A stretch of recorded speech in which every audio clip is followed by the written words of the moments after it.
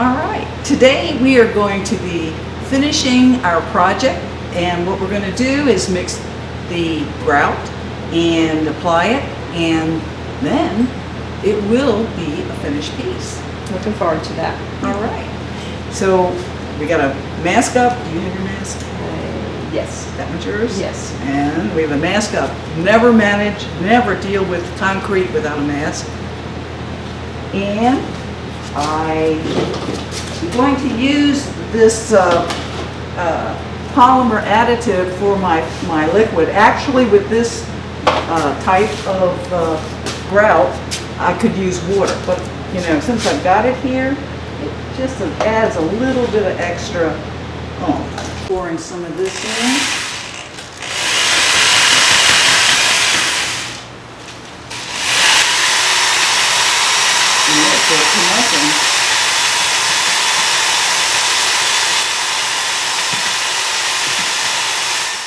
Once it's now completely wet, so I can take the mask off, which, you know, is a little uncomfortable. And I have to mix this for 5 minutes. So we'll make that a little clearer, the camera. Thank you. Actually cleaning up right. Yeah.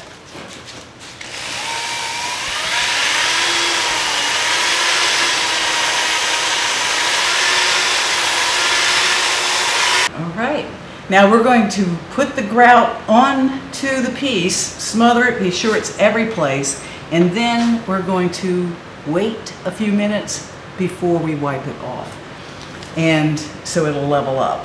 Now these little gold pieces have paint on the outside, and in order to be sure that we can hope that they'll not be picking up too much grout, why don't we try to take and put it out and then push it around to it, okay? So kind of try to keep it off the top.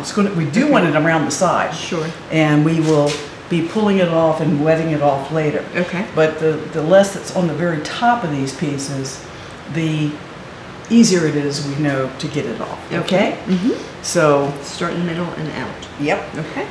And, well, actually you can use this. Okay. Yeah, you can do it exactly that way. Okay. All right. Here we go. Go ahead. I'm going to start here, just because. And you want to push it in. So, you know, it's so I'll help you do some of this. Thank you. It's like, so squish it in there. Get it real good. So it's kind of scary the first time you do this. It's like, oh my gosh!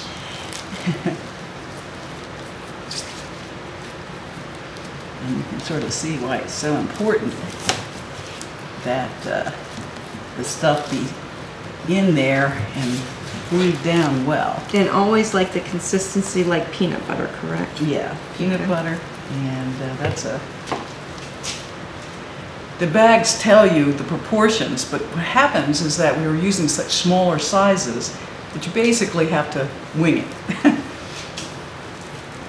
Pay attention to how long they say to have it mixed, and pay attention to how long they say to have it weighed in between and for drying times. Well, I have a lot on my gloves, and unfortunately I'm getting coloring over there. All right, so what we're going to do is we're going to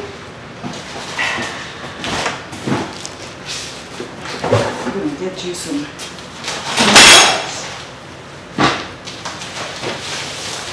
All right. Here. All right. Take the glove off. We're going to give you another glove. Okay. And if you need to have a little powder on your hands to get it in there easily, but go ahead. And we want to, because this sets up pretty quickly, so we definitely want to keep rolling. Keep rolling. Okay. Yeah. Let me put some gloves on. Grout comes in, some of this prepared grout comes in many different colors, and you can make your own colors as well. And depending on the type of grout is what I would use, but most acrylic paint colors or pigments would work. Now they use pretty intensive pigments here to make this black. So it'd be a lot easier just to buy it pre-colored than to try to mix your acrylic paints in it. But if you're doing something that's needs a specialized color, you could do that. And they sell many shades of grout. For me, I chose black because all of the actual cut pieces, the cut glass, are so vibrant. I thought the black would be a good offset and to make the colors pop a whole lot more. This is starting to set up there. Okay. Okay. Get it on there. Just get it on there. Get her on. Okay. I tried to avoid areas, but you know what? Not. And. Okay. Well. So I'm like, oh no, put it on the tops. Yeah. It didn't work. We're going to find out how it does. They'll be fine. Well, it would be normally fine, but then it's sort of like paint on top might Right. actually come off. And if it does, no big deal, we'll paint more. They'll be fine. Yeah. And then around the sides as well, Yeah, right? I like the sides. Anywhere that doesn't get covered, easy to paint it with acrylic paint. This is much easier to remove than the regular concrete. Right. Because it's, Right, what do you think? well, it's pretty good. We're going to let this sit before we really tackle it. Okay. For about 10 or 15. What I like about the spatula is that It's smooth, really. smooth, Nice. comes out, kind of flat, it moves out. Kind of like you can actually see things. Yeah. So. Well, you will when you start when we start doing it. But you know, it's like we don't want to take too much off because we want to be sure we have a nice, consistent level. Okay. So spread her all around. Peanut butter sandwich. All right. All right. Okay, we're going to wait for 15 minutes, and we will start moving out a little bit more. Now, on the piece in the back, B's piece with the blue willow, she's going to be using a silver gray grout. And we haven't seen it yet, but we're hoping there's actually a little bit of silver sparkle in it. So we're going to find out. One of the nice things about the grout is that it does help to protect the piece, and it provides texture, it provides a uniform feel overall. And one of the people I really admire, Perrin Callery, who's an artist at North End Gallery, and she does ceramic pieces and mosaics that are very, very smooth. She creates her own tiles. And what she is doing is she's got her grouting technique is so smooth that she has these outdoor pieces and the water literally just sheets off of the piece, so it doesn't sit there and have the risk of the freezing on the piece in its vertical positions. She's probably the best grouter I've seen, and her work is beautiful as well. So any which way, we're going to see how our stuff does. In about 15 minutes, we'll be taking our grout off.